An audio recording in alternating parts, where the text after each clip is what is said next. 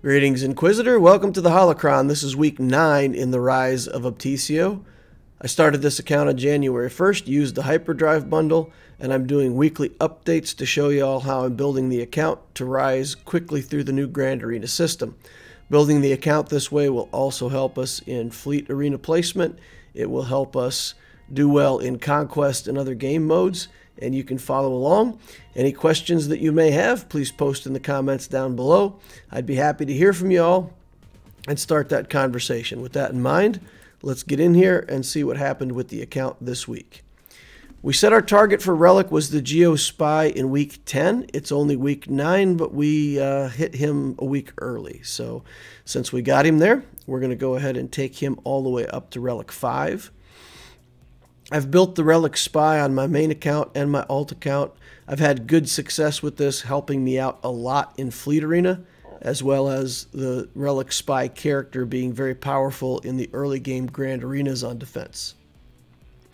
So it's a good relic to have in terms of both the character and the pilot. That's what we're looking for here in the early game. Good characters that give us double benefit. So there he is at Relic 5. We're going to take the Hive Mind bonus here on this skill. Spend those little materials, Omega materials over here. Then we've got mods. I was thinking about putting speed mods on him, making him a little faster. We had some success with that with another spy on my alt account. But at the end of the day, I just don't have very good speed mods right now, and I don't have a set that I like. So I end up just swapping out a couple of these crit chance mods for defense mods. He's still got over 100% crit chance already, which isn't ideal. We don't really need that now that we got him to relic level. But we'll go back again later and work on his mods some more. He really doesn't have ideal mods. We're going to take an upgrade to Mon Mothma and take her to 6 stars. She's not one of our main teams, but we do want to get a level on her every now and then when we can. She's one of those characters that eventually we can turn into a 1 relic team, or at least put her at gear 12 to help the rest of the team out. Working on these clones, Shakti gets a star, Rex gets a star. We're going to get a star onto Echo as well. And I'm buying these characters out of the shop. I'm trying to avoid the need to farm them or spend Cantina energy. So we're looking for them out of the fleet store mainly, guild store if we can find them over there. And when we can, we're purchasing those shards, again, just to avoid the need to buy them out of the Cantina. We're going to go ahead and lock down a bunch of gear on Sunfac. So we don't have enough gear to get him this tier, but for sure we need more Carbonites. We're going to go ahead and commit a stun gun, commit, all the stuff that we need there, so that we can see that we just have 1 Carbonite left to get Sunfac on the roll. I think we need something similar for Brood Alpha. We may actually need to take Brood Alpha up some levels. Conquest is coming up, so we may need to finish out the Brood Alpha to help us in Conquest even ahead of Sunfac. We'll play that as we go along. Working on more of these characters.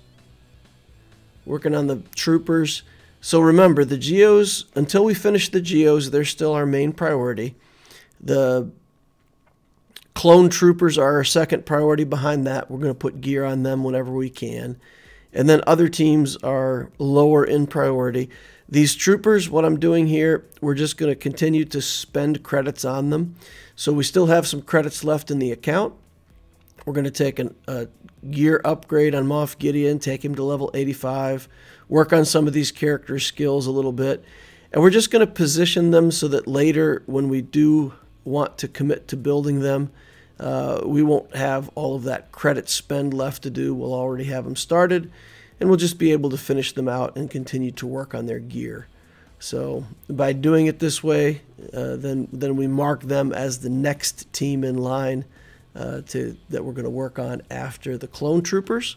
So the clone troopers will get their levels up mainly first for gear, and then what's left over we'll work on these troopers. So Geos first, clones second, troopers third, and then other squads after that. So in this case, we've completely run ourselves out of money. There's not much to do for these other squads because we're broke. So that's going to wrap up what we can do on the character side for this week. Let's take a look at ships. We do have this Geo Spy. Get him to 7 stars. Geo Soldier, we've also purchased up to the point where we can get him to 7 stars. I am definitely lacking these ship Omega materials, and up until now I haven't been able to do the 4th tier of the materials challenge. You get it unlocked at tier 3 with the hyperdrive bundle, so you can already access the Zeta materials early on, but you need 6 6-star ships in order to be able to do the tier 4 material challenge. And I didn't deviate and go try to really quickly make some 6-star ships. I'm just building these up as we go. Here we're going to put the reinforcement on Sunfac. He trails behind the other Geos a little bit. You can see he's at 5 stars. Mainly he's going to be used as a reinforcement, so we go ahead and use the reinforcement ability on him. Level that up so that we can get those stuns when he comes in. Same thing here on Anakin. We're not really ready to commit Anakin as a ship. We haven't worked on the character that much. But we'll go ahead while we've got credits and we'll level it up. We'll sync some of these initial tiers into the skills and just position this ship to be used as a reinforcement. Of course, we can't get the level 3 reinforcement until we level the ship all the way up. So we need 5 stars to get that, but we'll go ahead and add 1 layer of reinforcement and get the second one once we get enough stars on the ship. So we're in pretty good shape there. As far as the material challenge goes, this will be my 6th 6-star ship. So as soon as I get this Vulture droid, then the next time that material challenge comes up, we'll be able to get it. Padme is now available to us. I'm not ready to build Padme yet. She's a pretty Zeta-hungry character. You pretty much need both of her Zetas and 1 on Anakin to make that team work pretty well, and at least 2 Zetas. And right now I've got the clones. I still need to put Zetas on Shaak Ti. We're working on Troopers. We'll need at least 2 Zetas on the Troopers. And then maybe we'll save up some Zetas and get Padme going. A lot of Padme's team now goes with Qui-Gon Jinn, so it's not quite as convenient as it once was to build a Padme team. So maybe we'll do something different with her. But certainly now that I have a Relic Spy, this whole mission is pretty academic. You don't need a Relic Spy to win, but and I probably should have made a holocron of beating this mission without the Relic Spy. But in this case, we're just going to hit Kenobi and make sure that he doesn't get taunt up. Then when we're ready with the execute, we just go over and execute Padme. And again, your spy doesn't need to be relic level for that to happen. It's pretty easy to execute the Padme. We got to get over onto the Jedi Guardian, the fish-looking guy. He has Resurrect. He's basically Jolie Bindo's kit, so you got to get him out of there. We've lost a bunch of our Geos, but it doesn't really matter. At lower gear tiers, you'd probably have to do this, 5, 6, 7, 15 times to get good RNG and get it finished. But with the Relic Spy, we just push right on through, finish everybody off, and we can activate this Padme Amidala. And I am going to go ahead again and take her to 7 stars. We're not planning to use her right now, so we don't really need to commit these credits. But I'm going to do that, put her at 7 stars. Maybe I'll get to contribute her into a territory battle for the guild or something like that, a 7-star character that I can place. So it's not bad to put her at 7 stars for the sake of the guild. And we'll probably find some use for her. Not in the coming weeks, probably, like I said, be working on the Troopers and some other stuff and committing a lot more Zetas before we get around to Padme. But we've got her there when we need her. Let's say, for instance, that you were working on an early game account and you didn't want to build the Imperial Troopers. You could very easily commit those Zetas to a Padme team and get her going. She is a fantastic early game team. She's really can be a timeout team against early game opponents, or she can really punch up against some tougher stuff that your opponent might put on defense. Padme's team is exactly as good as your Anakin, so you have to build up the Anakin to have a good Padme team. So if you want to do that, you can feel free to. She's really a great character. But again, these geos give you fleet, they give you territory battle victories, they give you all kinds of stuff, and they also give you Padme Amidala. Easy. Week 9, we're up to 1.35 million galactic power. We've added another 60,000. We've got 3 relics, 4 zetas. In Squad Arena, we're still using a mixed team and getting top 50. In Fleet Arena, we've got this Home 1, Silencer 5s, Bigs. Even with the 7 stars and the geos, they haven't proven big enough to pass up my original team yet. The lack of a decent Sun Fac is kind of holding me back. But anyway, we're getting there. We're still top 10. A lot of days we can't break into the top 5 with our fleet yet. We got to get converted over to the geos. And then maybe I do have to build the Executrix. Tarkin geos are much better than the other capital ships with geos. So if I can't get them good enough with Home 1, then I'll have to switch that up. So the project now is going to switch over to relicking 5s on week 12. We'll give ourselves a 3-week cycle on this.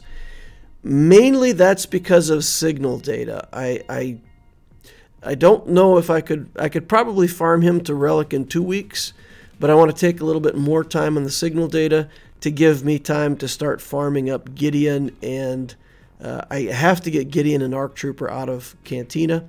So we do need to convert some of our Cantina farms to those 2 characters for sure. So we'll take a 3-week cycle on 5s and give ourselves some space to do that. The energy plan for the next week, really no change from the prior week. The shop plan, again, very similar to the prior week, all the same stuff. So just to recap what we're doing with this account, we're still in the stage where we're trying to stabilize. And again, I'm trying to stabilize 10 teams right away. So my galactic power is going up very quickly on this account, but it's because I'm really trying to build a broad base of teams. I expect this account to go to Bronzium quite quickly, and I'll need 5 teams on defense and 5 teams on offense. So I'm planning from the start to get all of these 10 teams going. That's spreading my resources quite thin, driving my galactic power up quite quickly. But that's okay. That's what it's going to take for us to keep pushing up in Grand Arena. The geos are up and running. The troopers are in the works. The clone team is coming up quite nicely. Padme is ready to start a team, maybe pending Kenobi. Again, Qui-Gon Jinn, if I decide to Omicron Qui-Gon as the first Omicron on this account, that's going to take the characters away from Padme. So Padme may do something else. I don't know. She's kind of on the fence right now. We'll see where that ends up going. I still could build a regular Padme team, and then with Qui-Gon just use all of the off-brand Jedi, so that's another option. But again, we'll see. We have a little bit of time as the account develops to figure out how that's going to go. We do need to get a bunch of 7-star Jedi so that we can get Grandmaster Yoda to 7 stars. Similarly with Rebels, we need to get some 7-star Rebels so that we can get Emperor Palpatine up to 7 stars. So we'll be working on some of that stuff in the background as well, grabbing shards where we can out of the shops.